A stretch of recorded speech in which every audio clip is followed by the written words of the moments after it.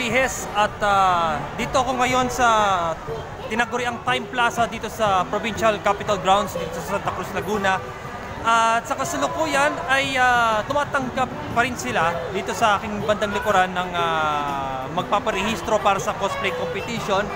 At kahit pa paano sa mga hopefully darating pala ang na magre-register ay maririnig nila sa background yung mga ilang sa mga anime songs. Later, 1 hour from now ay gagawin na yung kauna-unahang cosplay competition sa ilalim ng Anilag Festival 2019 dito sa Santa Cruz, Laguna.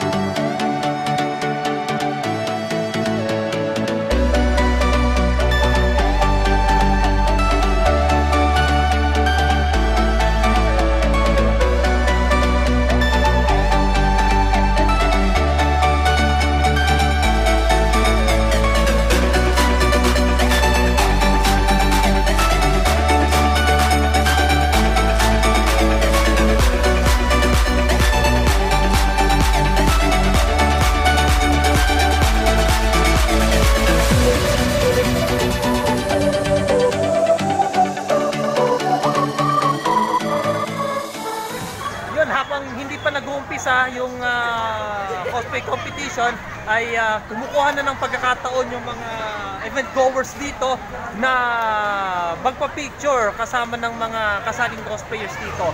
It's been lampas malapit na mag 5 o'clock at hopefully mag-umpisa ng maayos. So it's all worth it naman yung paghihintay dahil kita naman na natutuwa yung mga pumunta dito sa provincial capital grounds para sa unang cosplay dito sa Anilag Festival.